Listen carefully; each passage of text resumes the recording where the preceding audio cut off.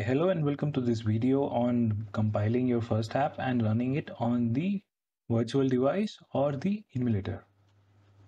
Before we start doing that, we need to make sure that our project has compiled and there is a tick mark here in the build section. So compilation is the process of converting your code and libraries into a binary or an executable that can be then deployed to your phone or the emulator and you can see the output.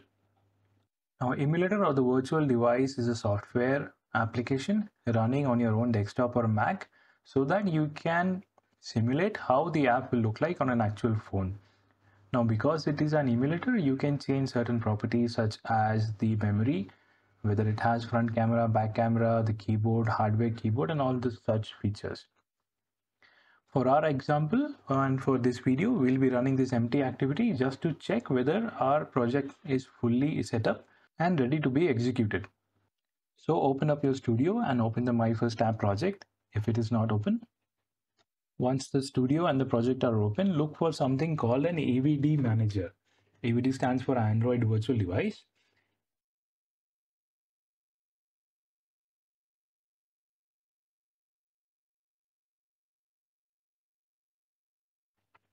So if you're not able to find AVD icon, you can just go on the top, click on Tools, and then select the AVD manager. Now, once the AVD Manager window is open, click on this Create Virtual Device button. So you can see that there are a lot of options here. Please feel free to go through them. You can see that we can emulate an Android Auto, a tablet, watches, and even a TV. For this tutorial, we are going to use the Pixel 2 phone. Now the next step is to download the system image or select the system image.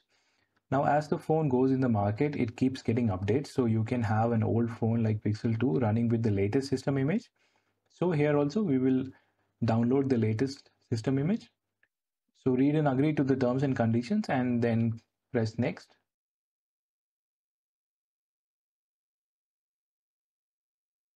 It might take some time, so let's wait. So the system image has downloaded.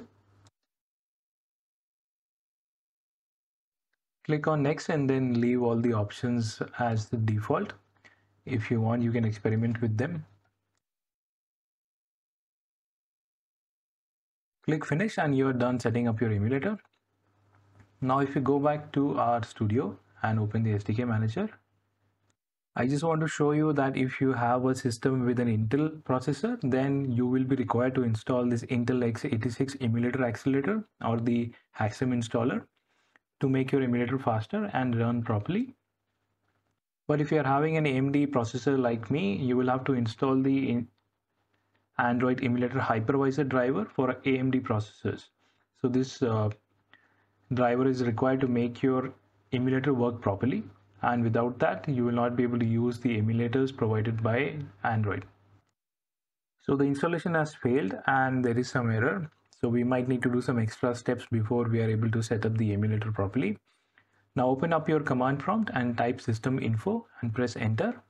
At the bottom of the information just printed by the system info, we can see that it is listing down the HyperV requirements. Now this HyperV or the hyper virtualization requirements are used to run your emulator faster by emulating a different OS.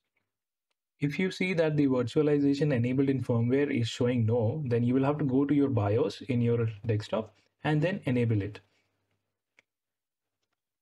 If you see a no for any of the other three items under Hyper-V requirements, then you will not be able to use the emulators provided by Android if you are on an AMD processor. In case any of the other items is no, you can Google for Microsoft Android emulator and you can use this particular emulator for your development needs. Now, enabling virtualization in BIOS is dependent on which motherboard or which company's motherboard you have. So we will not be covering that. So now I've gone to my BIOS and enabled the virtualization and restarted the PC. So I can see that all four are yes for me. So now I'll try to install the hypervisor driver again. So now I'll go back to my SDK manager. Then under SDK tools, I'm going to install this Android emulator hypervisor driver for AMD processors.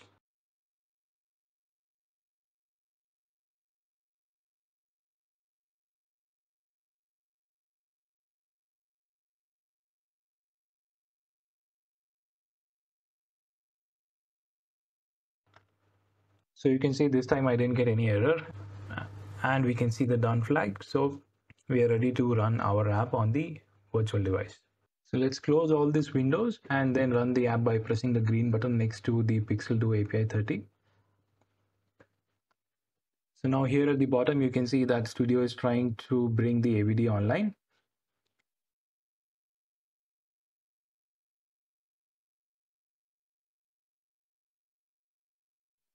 It might take some time for your AVD to come up when you launch it for the first time.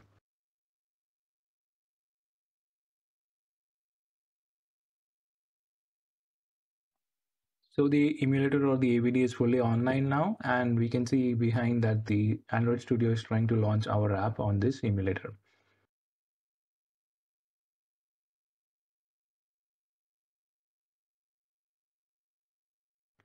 So yes, this is our app. So this is how it looks. We have an empty activity with just the hello world written in it.